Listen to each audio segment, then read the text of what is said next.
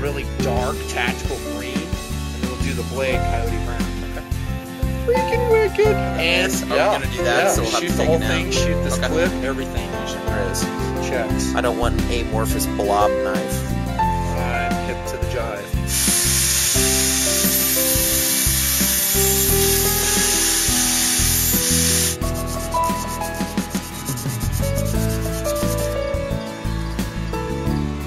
Better get in there. Hold it, got it, touch it. Say, maximum reducer added percentage is 20%. We don't need that much. Tactical T-Brown. We are shooting tactical. Green, right? Yeah. Foliage green. Yeah. Okay, so we're shooting it in this. Aren't we doing the sheath pan too? Yep. I'm going to do that right now.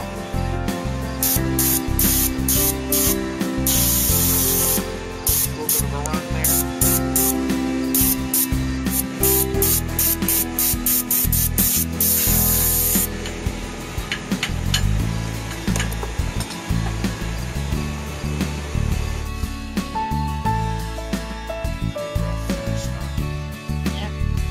Looks good. Well, I got to keep contouring that handle. Contour that handle. Drill it out.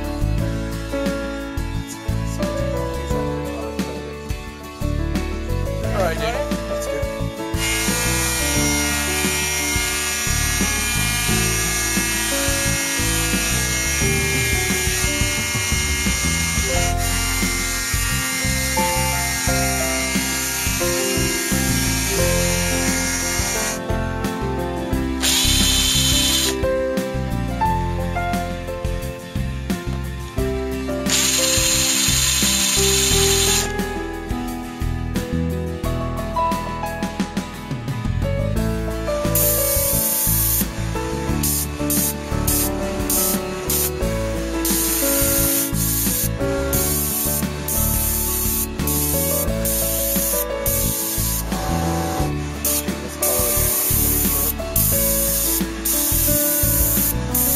Tell us on the how it's thrown it too fucking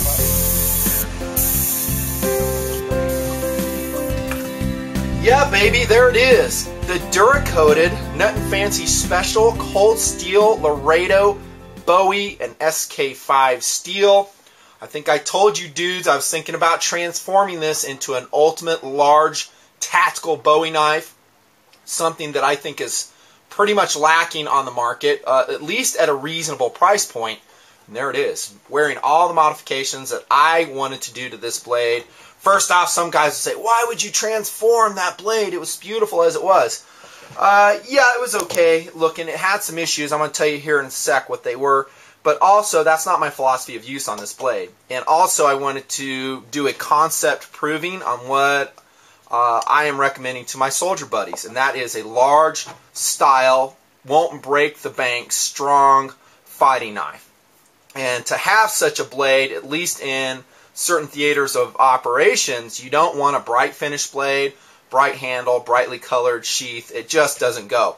Yes, you can wrap it in the camo tape, which you see me do in other videos. You could spray paint it, but I like doing things right. I like doing things in a very durable way and a very high quality way, making them appear like they came as such from the factory. And first in line in this DuraCoated knives update by Nut and Fancy is this Laredo Bowie. Beautiful blade. This is actually wearing the Lauer Weaponry DuraCoat, and let me get these names right because they're very confusing. Tango Down Flat Dark Earth is this color.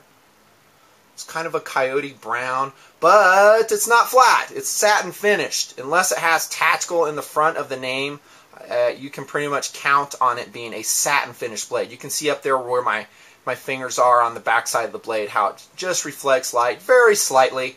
I think a satin finish DuraCoat is going to be maybe a little bit more durable. It will show scuffs less than a full flat finish will be. But I'm very pleased with the finish. Love it. By the way, it takes a little bit of work to make a blade like this and transform it.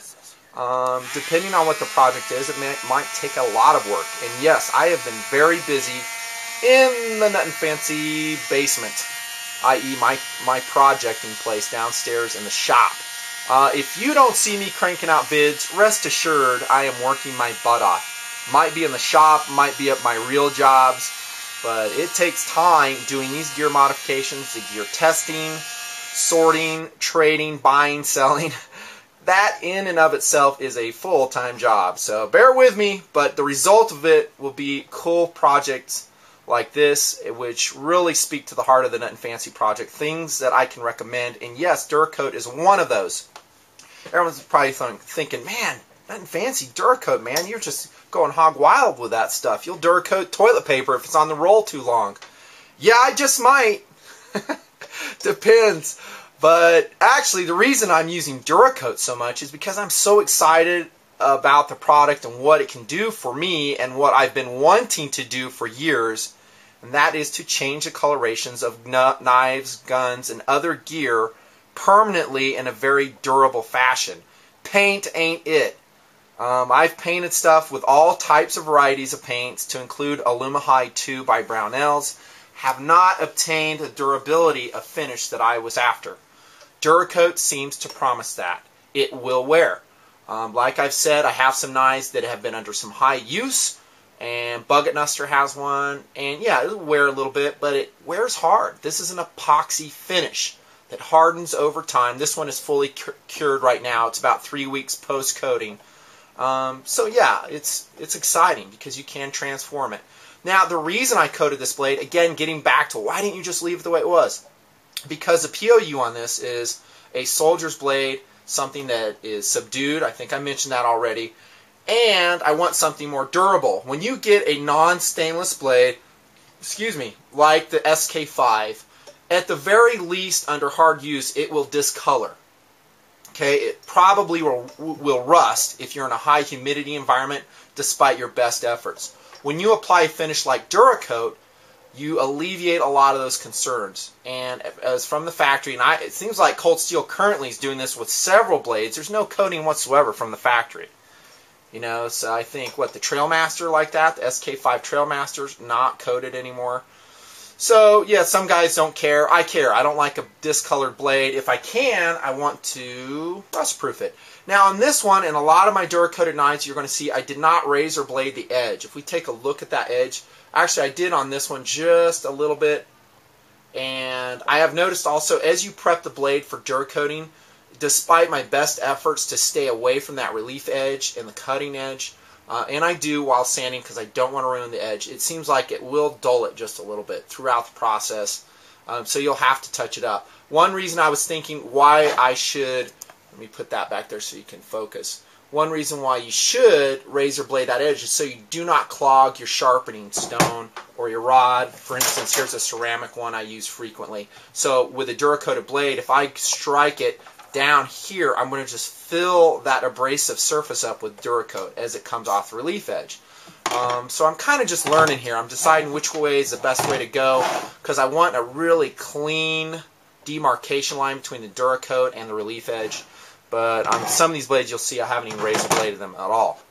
But I'm real happy how that blade turned out. Also, I sanded, prepped that brass guard, coated that as well, and that takes us to the handle.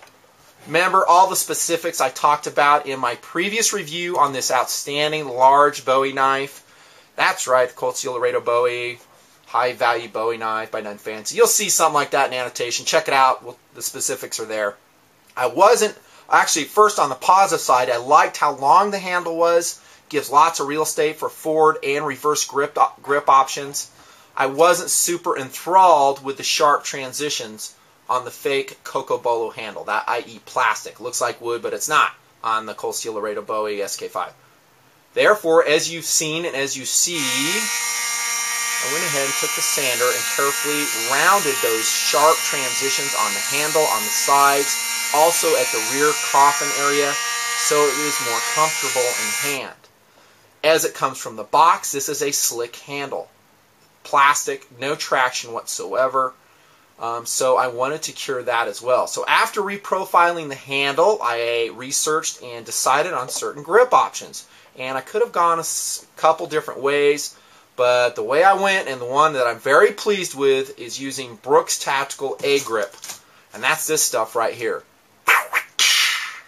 I've been using this stuff for a long time. I've had a Glock 26 coated in this for about 15 years, and I'm a big fan of A-grip. I think it conforms outstandingly to the contours of the gun, the knife, relatively durable.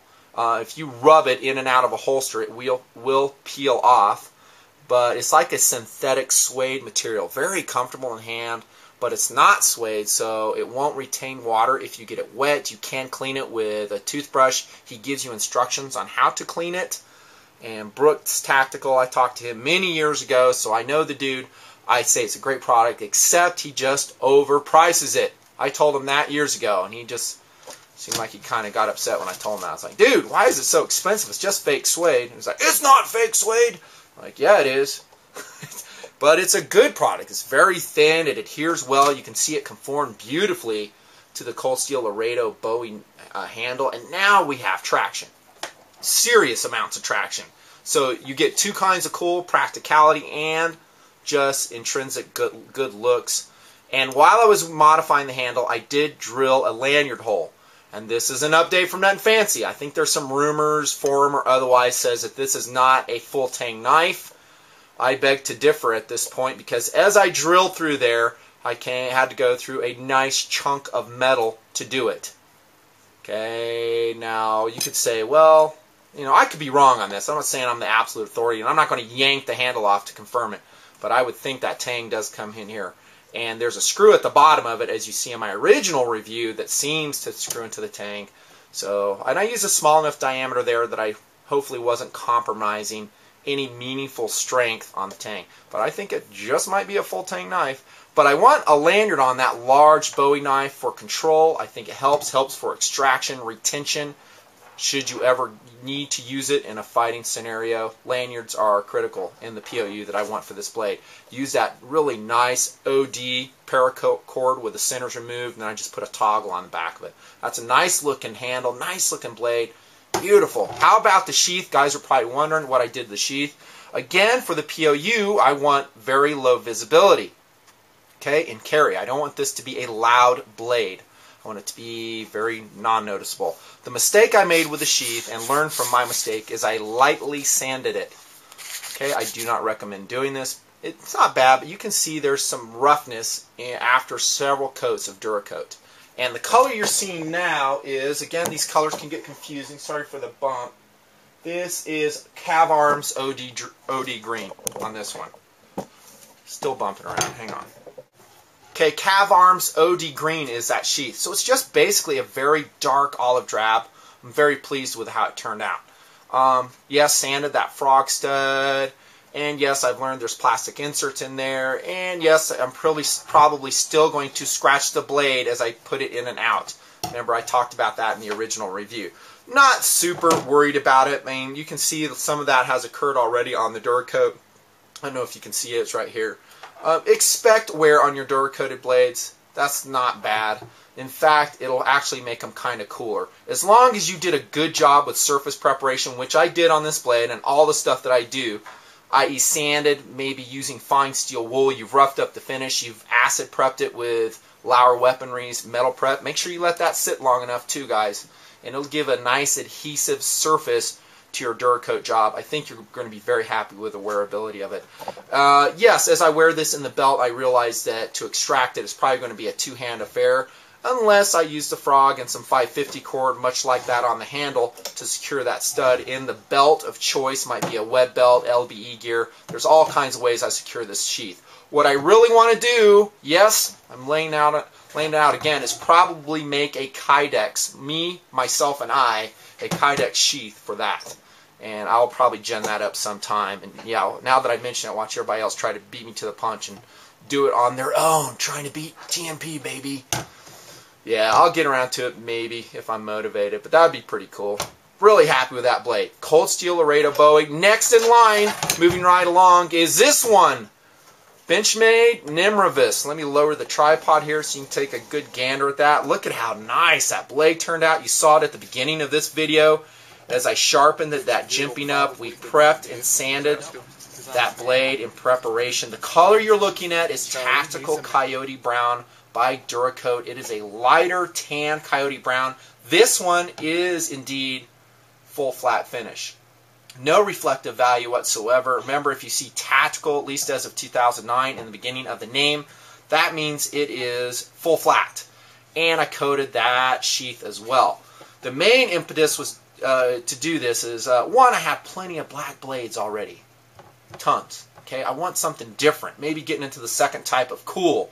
Something one of a kind. Every Nimmervis, well, not every, but many of the Nimmervis knives that I see are black. So I wanted to stand out, wanted something different. Also, Tactical Doodle, my son, wants this as his LBE knife, and he wants a different coloration of the blade so it blends nicely in our, you know, so to speak, operating area, which you've seen in video many times. It's mostly desert areas.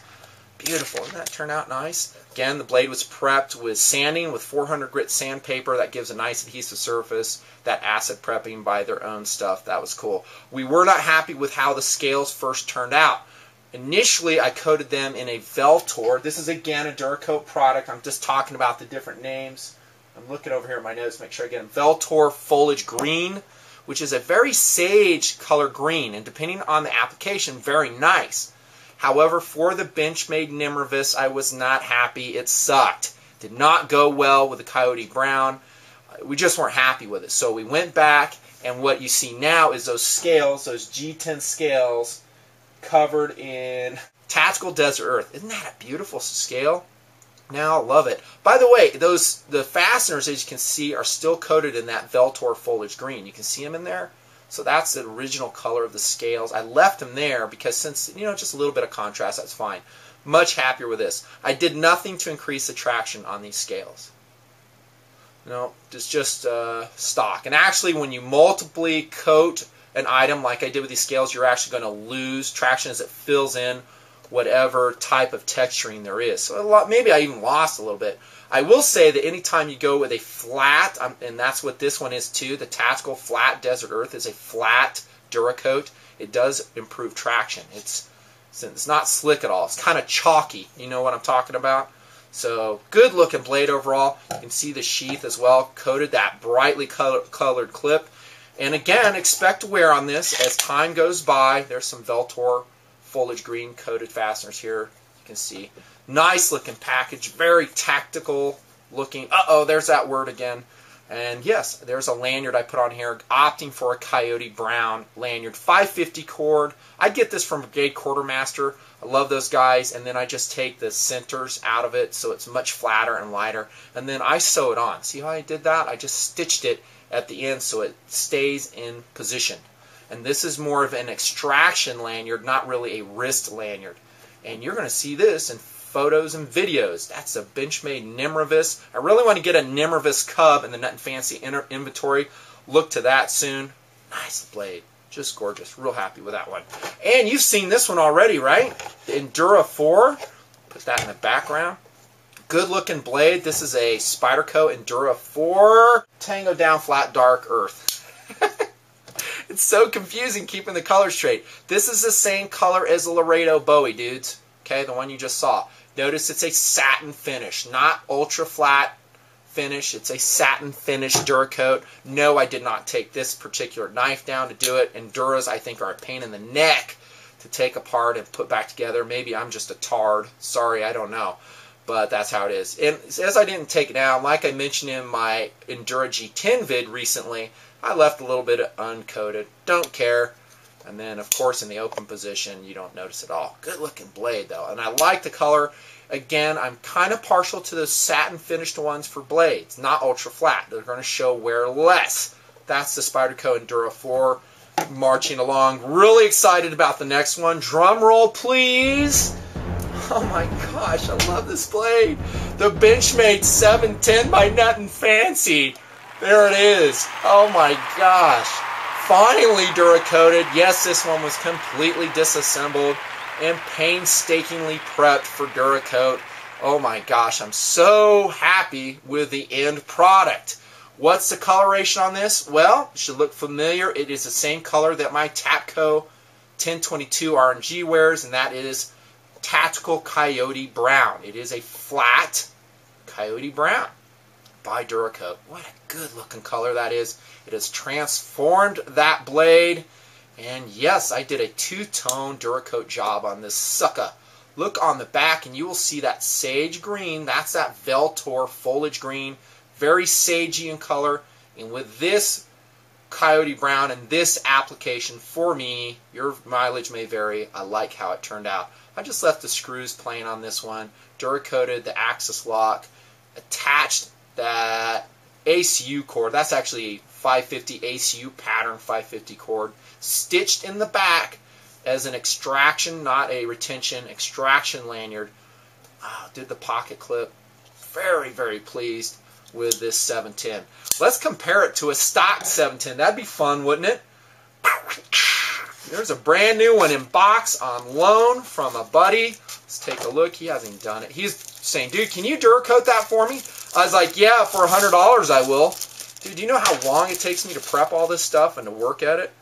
It's a lot of work. That's why you see gunsmiths and knife makers, if they're going to apply finish, and I'm not just talking DuraCoat, it might be something else, maybe black tea or whatever that other stuff is, MP3. It's a lot of work to do it right, especially if you decide to take down the device. There it is. There's a plain 710.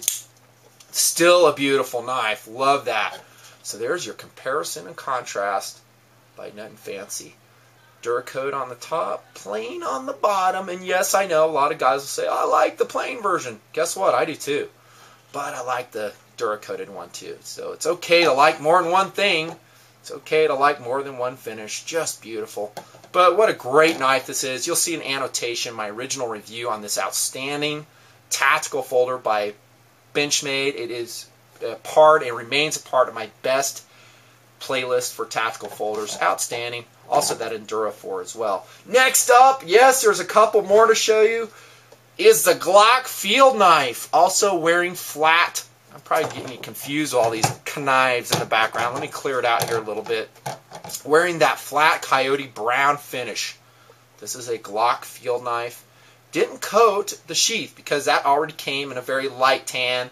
And I was like, you know what, I'm just going to leave it like that. It's kind of a nice little contrast. Just coated the blade and the handle for consistency. Again, this is more, maybe not the second type of cool, more of this first type practicality. I wanted some rust resistance on this specific field knife. You know, it might be riding in survival kits and some moist environments. Rust resistance. There's none applied from the factory. Nice though. It turned out nicely, didn't it? Very nice. Glock field knife. What a great knife that is. Yes, I'll annotate my review on that previously. Very pleased with that. Finally, you saw it at the beginning of this video, and that is the Cold Steel OSS. Now wearing DuraCoat, also by Nothing Fancy. This was actually a pretty easy knife to prep. All I did on this one is use steel wool, because I think if you use the right grade, I use a fine steel wool, that's enough to prep it, and then I used the metal prep again by DuraCoat, and I think it'll be adequately durable. You can see I did not razor blade any of the relief edges of this particular knife, right? It's just as it comes out of the Nothing Fancy shop from DuraCoating. I might just sharpen it, touch it up. The thing that I'm worrying about, though, is this thing was already sharpened by my favorite place for knife sharpening, Razor's Edge, by a former employee of theirs, Zach. He did such a great job sharpening this, just put a razor sharp edge on it. So I've kind of lost that with the DuraCoating process. I might be able to restore it with some light touch-ups, but I want all my knives, especially my fighting / emergency defensive knives, to be razor sharp. I didn't do the handle because that is rubber. I don't think DuraCoat's going to wear too well on rubber. On my 700 project previously, you saw I DuraCoated the AccuPod. I'll give you an update on that, how that wears. I already see some wear coming on it. That's because rubber flexes, and DuraCoat, as the substrate flexes, probably will have a hard time adhering to it over time. And I'm talking years probably. And I like the contrast of the coloration. That's a nice coloration. This color right here is a really nice looking color. It's actually a flat mud brown. That's what I call it. The official name is Tactical Desert Earth. Tactical Desert Earth by DuraCoat. And look at how it turns out. DuraCoat still needs to come out with a kind of a paint chip card for all their finishes. Don't you think? The catalog is pretty much worthless for telling you how the color is going to look on your blade, your knife. This video will help you guys contemplating some colors because I'm showing it to you in great detail. This is Tactical Desert Earth. There you go. And it is an ultra flat DuraCoat. Beautiful knife though. And I did the sheath as well. Look at that. And all of this was meticulously prepped by me, as you can see. Sanding. Actually, I didn't sand this one. I just steel wooled it. And that's what I recommend now. Initially, I was saying like on that leather sheath of Laredo, I sand it with 400. Probably just steel wool is all you need. Prep it, clean it, degrease it really well. The way I degrease these guys isn't with brake cleaner if I can get away with it. I'll take it under the hot running water, get a toothbrush with some soap, like dish soap, doesn't really matter, and scrub it. Just scrub every nook and cranny of it, rinse it out really good, take some compressed air, blow out all the water, put it in a hot area, dry it completely, DuraCoat it. That's all you need to do with this, and with the blade, the acid prep. Those are the DuraCoated knives by Nut and Fancy. Extremely pleased with the results, every single one of them. As they wear and tear as we use them in the project, I may give you updates on it. I may not. Just depends on what we got going here. I have so much on the TNP plate, it's not even funny. I think you guys know that. But I'm doing my best to keep you apprised of some cool products and knives, blades, guns, and cool stuff like DuraCoat that can change the way your item looks and the way you feel about it, and also its usefulness in your own philosophy of use. Thanks for tuning in, Nut and Fancy, with a DuraCoated knife update. I remain busy in the project and in the shop. Signing off. Thanks for all the support. See ya!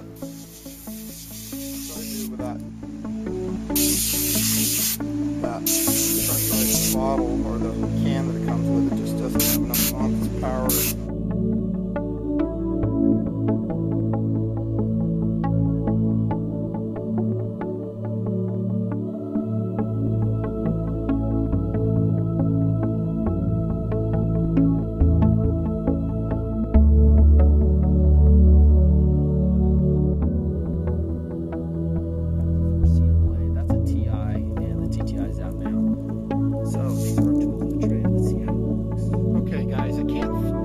Enough how